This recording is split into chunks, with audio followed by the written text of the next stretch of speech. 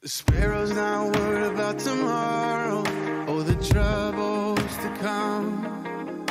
The lily's not thinking about the seasons, the drought or the flood.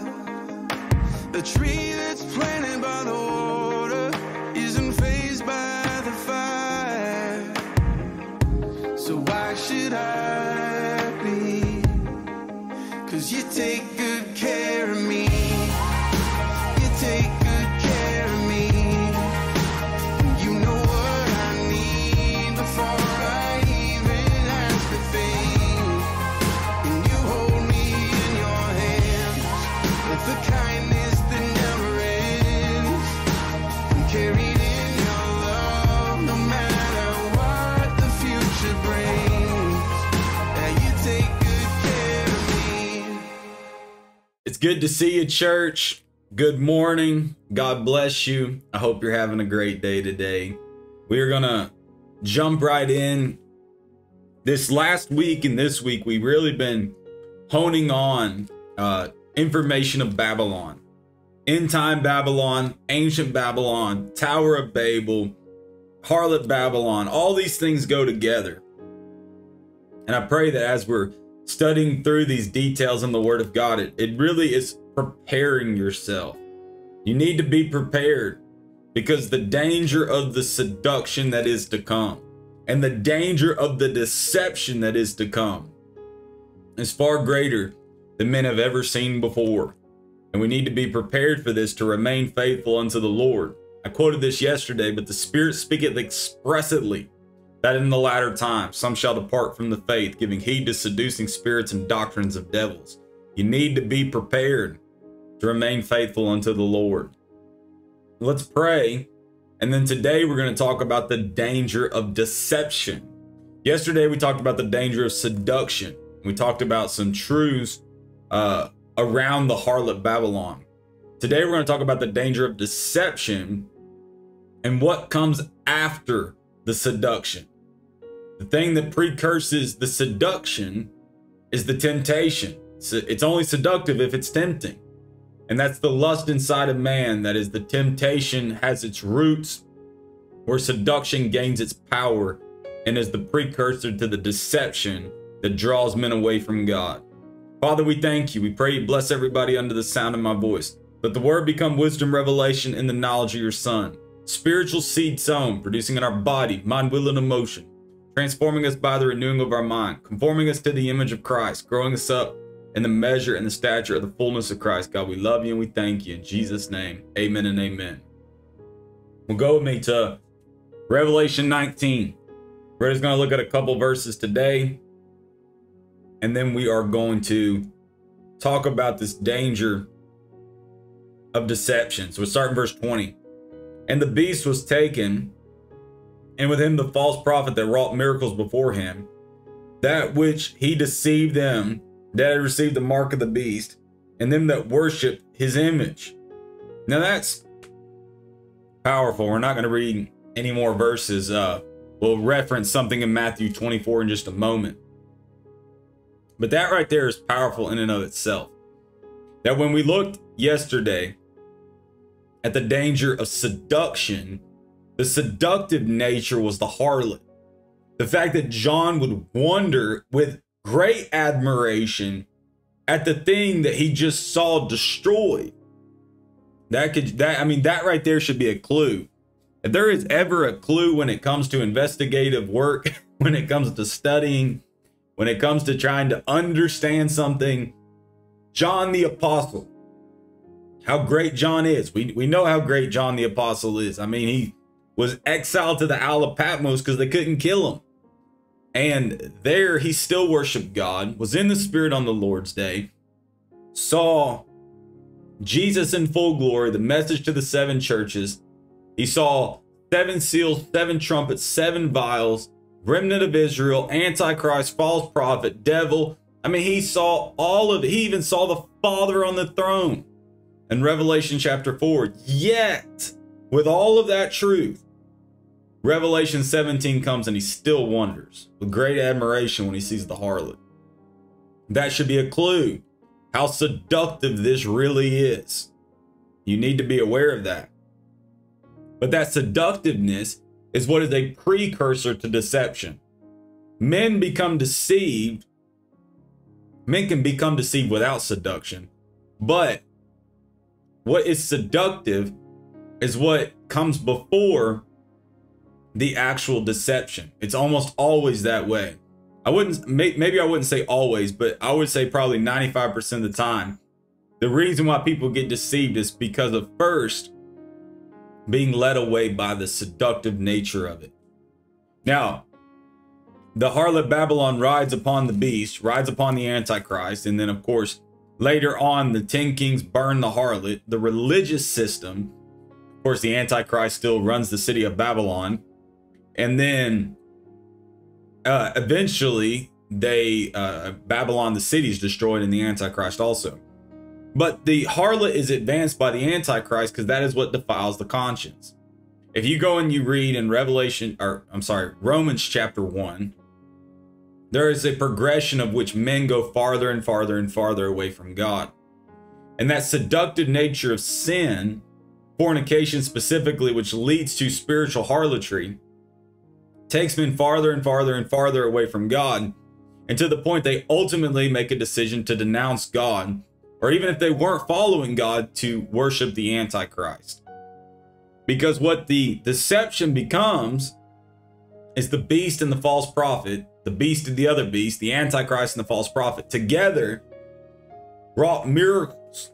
They move in power to deceive the people that take the mark of the beast. So the people that take the mark of the beast are deceived.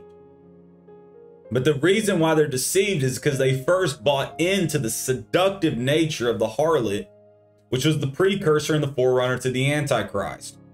So it's important to understand those details before we move any farther forward. To understand that, yes, it is deceptive, and there's a big danger in the deception. But before you can have dangers of deception, there is dangers of seductions. I mean, there's a seductive danger that most people are not aware of. In the church today, I hear it all the time. I would never worship the Antichrist. I'll never take the mark of the beast, yet you participate in adultery. You participate in harlotry, sex outside of marriage, and drunkenness, and drugs, and alcohol, and all these things. Those lead you farther and farther away. Well, it's just a little bit of alcohol. Oops, I slept with this woman. Oops, I did it twice. And it's taking you farther and farther away from God. Holiness is not an option, it's a standard. It is a requirement of the believer. And the danger is that the seduction will lead to outright deception. Those that take the mark of the beast are ultimately deceived. They're deceived first. I'm not going to put this on the screen, but you can read this on your own. When Jesus said in Matthew chapter 24, he said, "Take heed that no man deceive you. Many will come in my name and say that I am Christ, and shall deceive many." And even in Luke chapter 21, Jesus said, "Let not yourself be deceived. Many people will come and say, I am." Now, if you read in the King James, it says, "I am Christ," but the word Christ is in italicized because that was added into the Gospel of Luke just to make it make sense. But people will come and literally say that I am. Not I am Christ, but I am. Well, why is that important? Well, the name of God in the Bible, God says, "I am that I am." I am. You know, that is truly the name of God. So when somebody will come and say, "I am," they are not only declaring themselves, like Matthew says, to be a Christ, but they are actually declaring themselves to be God. Now, this is talking about false Christs and false prophets that come before the Antichrist, but its ultimate fulfillment is the Antichrist. And the reason why I wanted to look at Matthew 24 and Luke 21 for this contextual purpose is to understand what a false Christ is actually promoting. Now, ultimately, there will be people that say, "I am. I'm God. I'm here and you worship me." Undoubtedly, there are going to be people that do that. And we even see that happened in a lot of times in a lot of places, especially with some serial murderers and I mean, some really bad stuff that cult-like leaders would lead their people to do tremendous atrocities. I mean, killing of people, raping, murder, or even all of them dying, making some death pact and all dying at the same time, and just crazy stuff. You know, and it's very sad because a lot, probably most or all of them are, they're in hell right now. And that's terrible. We hate that. We want them to get born again and not be deceived into these types of things and following the devil, because that's what it is. It's just the devil. But it happens all the time. And it happens because people will say, I am Christ. Now, in the church, at least, when we talk about being Christ, we talk about Jesus Christ. Jesus is his name. Christ is not his last name. You know, sometimes we think Jesus, first name, Christ, last name. No, Jesus Christ that's not his name. His name is Jesus. But Christ is not a last name. Christ is a title. And the word Christ itself actually means the anointed one, meaning I am anointed of God. And being anointed of God gives you special standards, responsibilities. I'm anointed of God to do these miracles. I'm anointed of God to move in this power. I'm anointed of God to lead you into the best way. I am anointed of God, so I know what's best for us to do. Follow me. That is the danger of the false Christ, mentioned in Matthew 24, Luke 21, but ultimate in the Antichrist. This is where deception has power, and this is where it's very dangerous. When you look at the seduction that comes first, always lead to God. There are no standards. There are no morality. Laws begin to change. Killing of Christians is legal. Sin is okay. Theft is okay. Adultery is okay. All these things become okay. All of the evil is now legal. You can just do any of it with no consequences, no fear of consequences, maybe even promoted and advanced with money. I mean, it's going to be very bad. I don't want to go into all of that really great detail, but you need to have some type of context for this to understand that there's just going to be worldwide seduction, and all nations and all kings participate in it. So it's going to be on the face of the whole world. America, Brazil, Germany, India, China, Russia, everybody is going to be in the same exact position of participating with the harlot. And there's going to be this huge seduction taking place when it comes to morality. For many years, you know, it wasn't okay for gay marriage, and then all of a sudden gay marriage is legal, and now people are like, oh, it's not going to be anything else, just gays getting married. Well, now gay people get married, transgenderism, and then just it's exploded. And it's terrible. It's not good. It's killing people. And I mean, even with the way they're mutilating kids with these surgeries and these hormones and these drugs, I mean, it's terrible. It is 1000% ungodly. It's ungodly. It's from the pit of hell.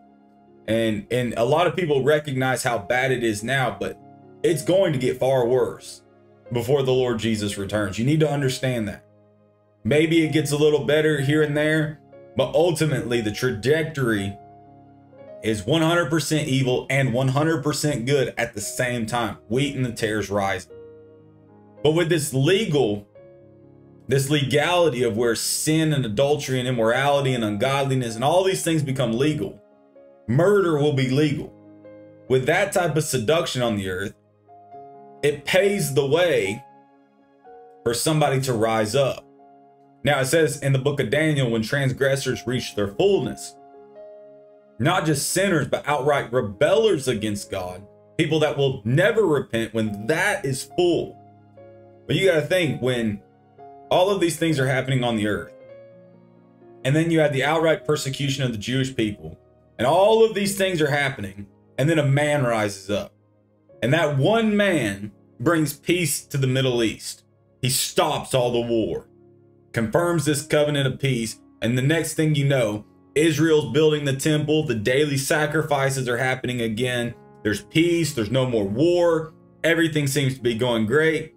And this man says, I have the way, I have the plan, and he's moving in power, and he's making all these things work. And there will be people that will be saying, it must be God. He must be the way. He must be the one that is anointed to lead us into the place of peace and prosperity on the earth and love and goodwill towards men. That's the deception.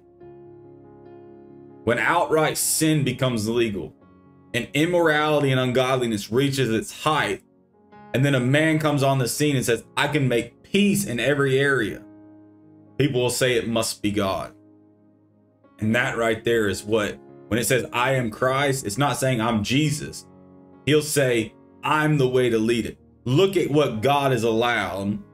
Look at who God is, and I must be better than God. That's what the Antichrist will do. Those are the types of things he will say, that in the middle of the seduction will be the ultimate deception to cause people to follow him and then eventually to commit the abomination of desolation. I brought the peace. I did all this. I did all this. Look at all these great things. Now worship me or die. I mean, that's what's going to happen during the abomination of desolation. And because people are so far away from their heritage, their religious heritage, well, we're already this far. I can't go back. That people will end up choosing the Antichrist. So the danger of seduction and the danger of deception are not just some small things that are going to take place on the earth. They are the ultimate fulfillments of what will take place through the harlot Babylon into the Antichrist system and Antichrist worship. But the seduction is what is the precursor. It's the forerunner to the deception. You got to take these things all the way back to the root to understand. It's the lustful nature of man. Without the born again experience, without the Spirit of God living on the inside of them, and without being sanctified, without making yourself holy, renewing the mind, transforming the body, getting free from sin and living holy, without that happening, temptation arises because of lust. And seduction has power because of temptation. It's not seductive if it's not tempting. And it begins to lead man little more, farther and farther and farther into sin. And because the seduction is so great and it's so tempting, it's farther. And to the next thing you know, you're so far into sin. And then all of these problems happen on the world. And a man rises up and says, I have the solution. And it seems to work. Now, it's a temporary prosperity. It's a deception because it's not real. But it seems to work on the surface. And people think, well, that must be God. Of all these other things that are happening, this must be God. And they will choose to follow this man. He must have the way. It must be true. And then eventually that man will rip his mask off and show himself to be a beast and say, worship me or die. And people will be like, he's been this successful so far. How could I deny his success? He must have the victory. And people will follow him, even though it's declared in the word of God that he will ultimately be destroyed. And this is not just people of the world. This will even be seductive to the church. And a lot of people will be deceived. And the reason why they are is because they have a lack of knowledge. They don't know it's coming. And what you don't know will destroy you. You have to prepare yourself spiritually to not be seduced, to not be deceived, to stand firm and holy no matter what comes to the earth. Father, bless these people in Jesus' name. I give you all the glory. Amen and amen. Church, I love you. God bless you. Have a great day, and we'll see you tomorrow. The sparrow's not worried about tomorrow or the troubles to come. The lily's not thinking about the seasons, the drought or the flood. The tree that's planted by the water isn't fazed by the fire. So why should I be? 'Cause you take good care of me. You take good care of me. You know what I need before I even ask a thing. And you hold me in your hands with the kindness that never ends. I'm carried in your love no matter what the future brings.